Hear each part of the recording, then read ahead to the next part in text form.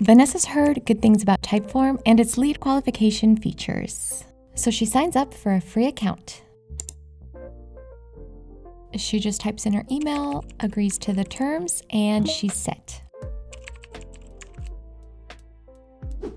Now Vanessa's ready to create her first Typeform. You can see she's already set up a marketing workspace, and she needs to create a lead generation form. Vanessa decides to build a Typeform from scratch. She calls it Contact Us.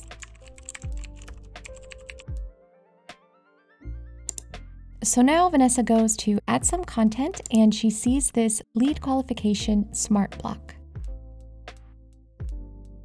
And look, there are already lead qualification questions in here. She just wants to make sure that they're right for what she needs.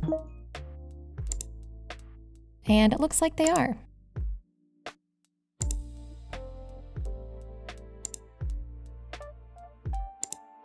All right, now it's time to set up lead scoring. She really wants to bring in those bigger clients, so larger companies get the highest score.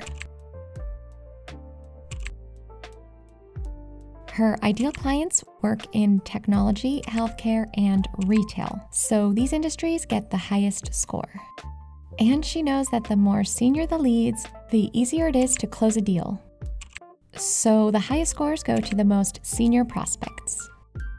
And Vanessa knows the sooner they're ready to buy, the more likely they are to engage. So the more eager buyers get the highest score. Okay, everything's ready. Her lead scores are set and her questions are ready. The only thing left to do is hit publish. But wait, Vanessa sees the prompt to connect her Typeform with Hubspot. It'd be a huge time saver if all her leads landed directly in her CRM, so she goes for it. A quick authentication and she's good to go.